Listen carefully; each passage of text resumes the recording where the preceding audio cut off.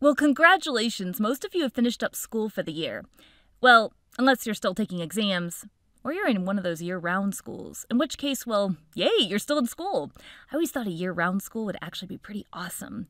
So we thought we'd end the school year with something we've never done before, but suggested by some of our viewers, a comment response video. We don't always have time to reply to comments on our channel, but we do love to read feedback from all of you because we have an awesome community. We thought we'd respond to a few comments we get often or found funny. Let's start with the common questions. First, lots of people ask which software and equipment we use. We're limited on time, but you can find a link to what we use in the description below. Secondly, we get a lot of questions that want to know if we really are sisters, or if there are even really two of us. Well, let us put your minds to rest and tell you, yes, there are two of us. And yes, we're biological sisters. Now, we've enjoyed some of these other theories, but sometimes the comments get a little excessively imaginative. Another common question we get is why Petunia doesn't talk. Maybe that goes hand in hand for why some people think there's only one of us. Well, someone has to draw the pictures you're looking at, and trust us, you don't want Pinky drawing the pictures. Yeah, so Petunia draws and Pinky talks. Think of it as a beautiful, mutual, symbiotic relationship. If you need proof, Petunia, hey, say something. Hello? Okay, so here are some of the comments that really made us laugh. This was a comment on our mitosis video. Thanks for the help. I'm a cell getting ready for mitosis myself. I couldn't do it without you. Well, as fellow single-celled organisms, we're really glad we could help you out there. In our DNA structure video, we mentioned a popular mnemonic, apples in the tree, cars in the garage, to remember the DNA base pairs. And someone reminded us, technically you can put apples in a garage.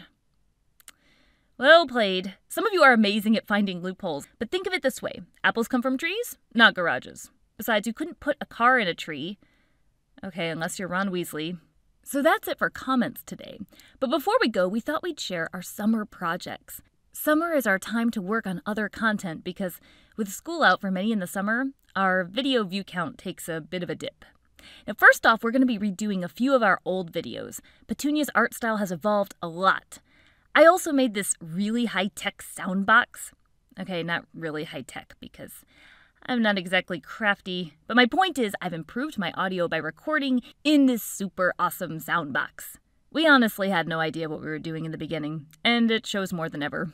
We're going to keep some of our old videos up, though, because we want them to remain there as kind of awkward relics, and also proof that with practice, anyone can get better. Secondly, we're going to VidCon for the first time in June. If you're there and want to meet us, well, we want to meet you too.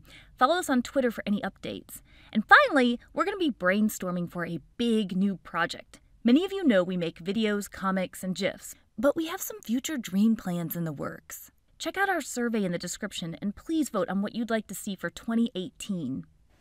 So that's it. Thanks for watching. This is new for us, so if you like this kind of video, give it a thumbs up and let us know in the comments.